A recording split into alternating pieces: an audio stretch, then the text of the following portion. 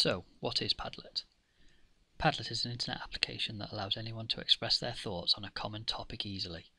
It works like an online public sheet of paper where anyone can share any content.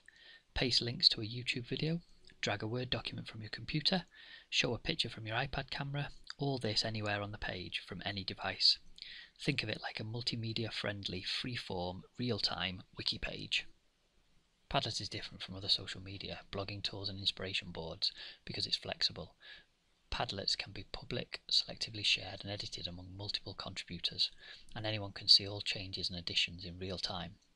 You can easily drag and drop content onto the page.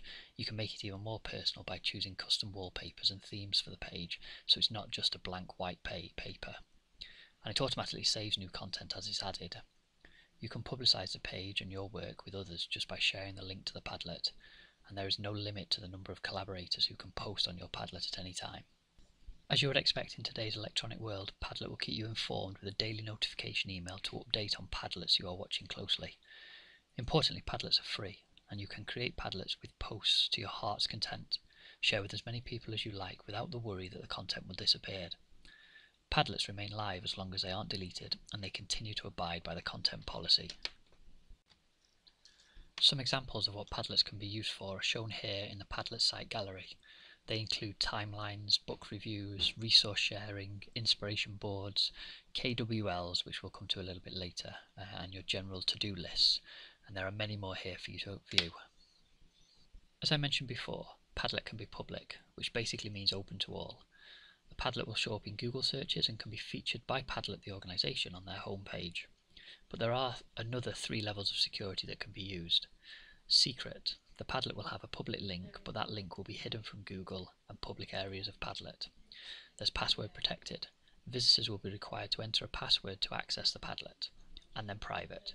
Only you and the people you add by email can access the Padlet.